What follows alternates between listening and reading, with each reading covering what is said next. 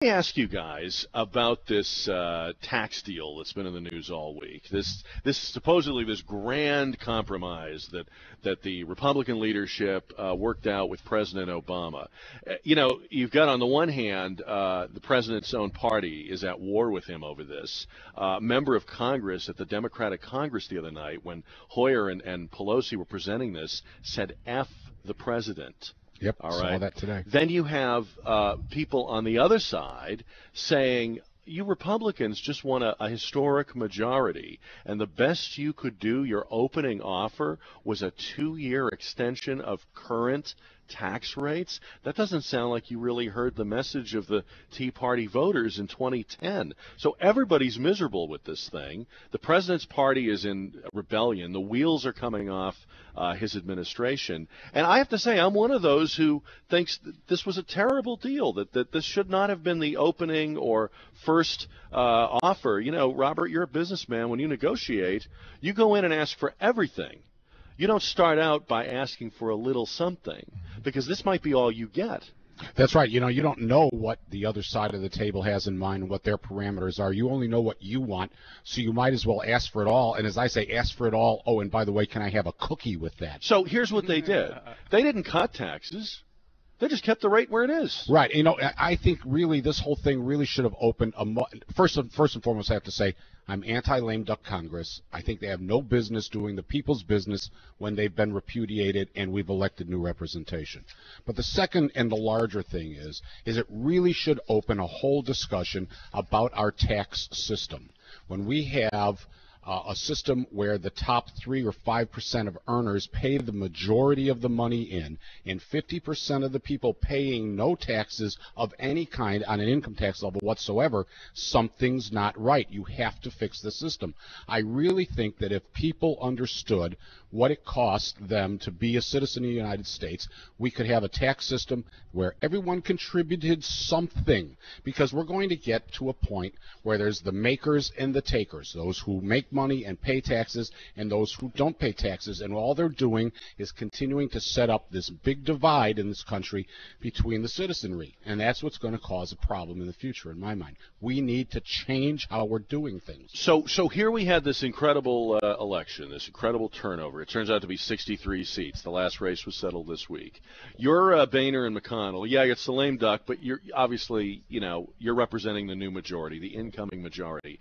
Why do you not go to this meeting, as Robert is saying, and say, we're going to reform the tax system. We're going to do a flat tax. We're going to do a fair tax. We want real tax reduction permanently, because 2 years is just, people will just bank a little money. You can't make major business decisions on the basis of a 2-year reprieve on your taxes, especially if you think that in 2012 they're going to go up, because that's where the parties that be want, the powers that be want them to go. And then secondly, as it turns out, the more I've read about this deal is mostly pork. Most of this deal is pork projects, not the tax cut. The tax cut is a very small part of it. So this thing is loaded with sweeteners for both parties. This is exactly what we just voted against. Yes. The minute the echoes haven't even died down from those election results, Ken, and these people, these Republicans and Democrats, have gone right back to business as usual. It's very strange to me. Obviously this compromise, or whatever you're calling it, is an anticlimax to all the drama that was happening leading up to the election. And then I think it's either a misguided attempt to show that the Republicans, for the Republicans to show that they want to reach across the aisle and be more compromising than the Democrats were when they were in power, or it's just we've been suckered in again. I think it's somewhere in between. Yeah. I vote with Ken. Jade, we've all seen the images of the rioting in London, and there was the story this morning of Prince Charles and Camilla, their car getting attacked, right. and the look of fear in their eyes, and these angry mobs. I'm going to tell you what I think. I think that should be going on in Washington. Yeah. We should be. Why aren't we that angry? I think we've become sedated. Yeah, through things like American Idol and Dancing with the Stars, and more people know, who's winning Dancing with the Stars and know who's the vice president of the United States. Right. In general, I think in our society where so many people, probably a majority of people, are totally disengaged.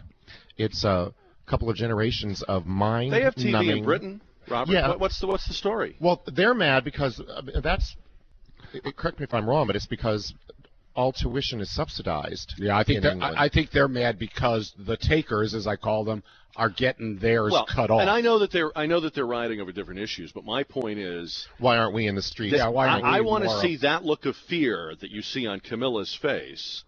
I want to see that on the faces of our leaders. They're obviously not feeling. They're not afraid, but remember when the Tea Party movement started, and some of those things were those crowds were happening in front of the Alamo and in other places. What we were seeing mostly from Washington was disdain for the voter, disdain for the everyday person. It wasn't fear. It was smugness. And I don't know how you fix that. I still don't think they have fear, but now I think they're like, it's like so many things American. Okay, been there, done that, seen that, so let's move past that. Business as usual, what's going to be the next thing? Okay, what are we going to have next? You know what?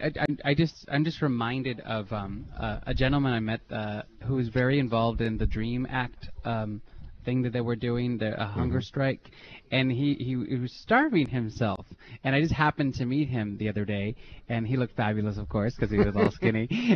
But I remember thinking, I had a moment because I was busy doing something else, but I had a moment going, wow, how rare it is to find someone who cares that much and who knows that much about what's going on. And a colleague of his is a friend of mine, and he was sending me some Facebook invitations and comments about, you got to call Kay Bailey Hutchinson about this, about the Dream Act. And I had another thought related to this whole thing of how many people, I just had to think, the journalist part of me kicked in. I wonder how many people actually know what he's talking about, actually know what the Dream Act is. Oh, and actually, aside from what the 2 or 3 talking points that the mainstream media puts out, do they really know what's in the bill? Exactly. Do they really know what the impact for the country is? Do they really understand the precedents that something like the Dream Act can set? Because once you take and kind of bend the rules, all of a sudden you establish a precedence and you establish kind of a culture of it that can only expand. It never contracts. And to answer your question that you asked me, I think it's because we're not getting angry as a country or as a city or a state, because a lot of people just plain don't know what is happening. That's the They really you don't. talked about sedation. It's brain numbness. It's being caught up in, like you said, the next big thing or the next American Idol or the next. I mean, I have friends who they don't read the paper if they don't know what's going on. They just don't know what's but going I on. agree with that. But let's remember, a lot of people voted. Yes. And they voted in a very dramatic and unmistakable But the way. reasons they voted might have been different from what you think. It may be, but here's where I'm going with it. Okay. If we just had those people fired up, I get it. I have the feeling that some of the people who were angry a month ago have decided that now that we've got this Republican Congress, it's going to they're going to fix it in January. And I have news for you. No, they're not. They're not going to fix anything. I saw Ben. I don't know if any of you saw this. Ben Bernanke was on 60 Minutes, and he lied. Just baldly lied. They asked him, I don't remember the exact wording of the question, but the question was, are you printing money?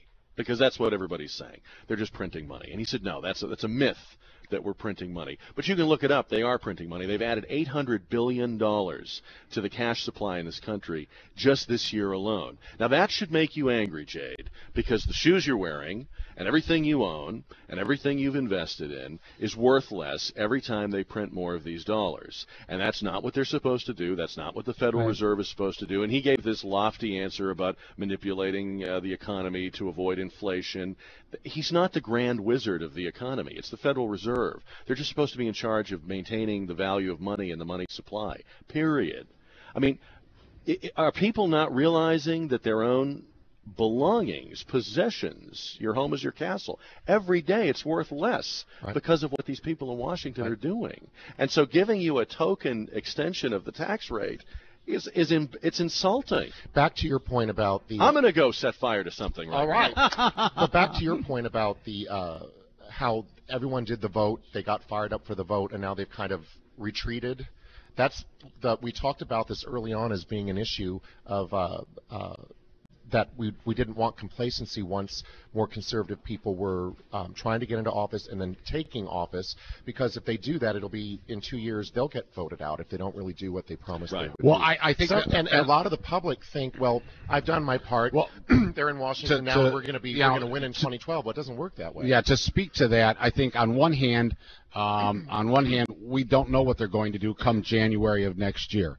But I think the outrage should be is that a bunch of politicians who have been repudiated are going forward and thumbing their nose at us and saying, that's all right, we're going to do what we want to do anyways. Okay, and I would say the same thing about McConnell and about Boehner, and I'm as conservative as they come. And I think those two guys are as big a problem as Dodd, Frank, Pelosi, and Reid. That's correct. Didn't change. That's correct. And these freshman congressmen are going nowhere if their leaders have the same agenda and the same ideas of let's meet in the middle. The biggest problem, I think, is that, and I was talking to a friend of mine out in Oregon yesterday who was the campaign finance director for a fellow that was running. He lost, but in the Oregon 5th. But they had somebody in their Rotary meeting, anyways, who is in Washington, said the problem is you cannot let these newly elected representatives, especially these Tea Party folks, be co-opted by the old guard of the Republican Party. And we, the people, cannot allow that to happen either. Very well said. It's 10:38 on KTSA. By the way, right off the bat, we had 3 people come in and make all donations, right? Cash donations. Very exciting. It's like come on in, folks. It's like we 3 kings of Orient, I think. Like 3 wise men came in right away. Sir, come on over here. I want to shake your hand. Thank you so much. What's your name? Rick, thank you so much for donating. I appreciate that. Oh, no. Keeping us abreast of what's going on. Thank you. That's very generous of you, and thank you for your donation. True American right there. Social will tell you what good work they can do with it, and I hope you have a very Merry Christmas.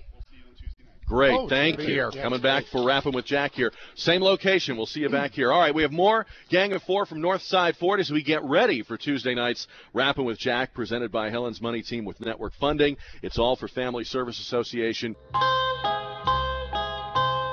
Let's make every day a Christmas Day. Let's make every day a holy day. 10:43 on KTSA San Antonio. Jack Riccardi Show and Gang of 4 today. We're out at Northside Ford at 281 in Tacoma.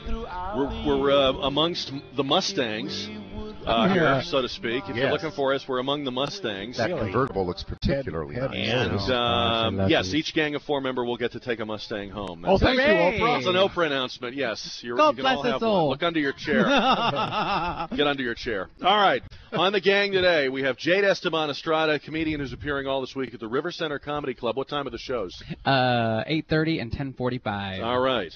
And, of course, the big gig for Ken Slavin is this coming Tuesday night. It is. At Wrappin' with Jack right here. Any other gigs you have coming up? Actually, tonight I'm at a place in Olmos Park called the Thirsty Camel. Oh. And it's my 3rd show there, and it's a show at 9 and a show at 11. And it's an interesting little neighborhood bar, and I'll be there with John Sheridan, the pianist, who will be with us next week. Will you conserve your voice, Ken? I'm nervous. Actually, you know what? Don't reach for any high notes tonight. I might need to knock on wood or something, but this year I'm not having as much trouble with my allergies. Everybody knock. All right. And remember, I always have Dr. Wood. I'm going to knock on the shelf with an allergy shot if I need one. All right. So Ken Slavin and his surprise lineup of musicians Tuesday night. Robert Flemming will be. I mean, you're always here, but I know your employees will be here too. Yeah. Rich feeding will be the Wrappin' with Jack and a couple volunteers. Of other folks will be with us. You bet. And Wrappin' with Jack this year, presented by Helen's Money Team with network funding right here. In the meantime, we've already had people make donations, cash donations. You can drop off gift items. We have boxes. Somebody brought in a big shopping bag with very some generous toys. So it's easy to do. You don't even have to get out of the car. We have people that will meet you if you pull up in the drive here at Northside Ford. They'll just come out to your car. It's like valet donations. If you want to sign up for the Cowboys-Redskins tickets, we're going to give those away Tuesday night. You can register for those as well. All right.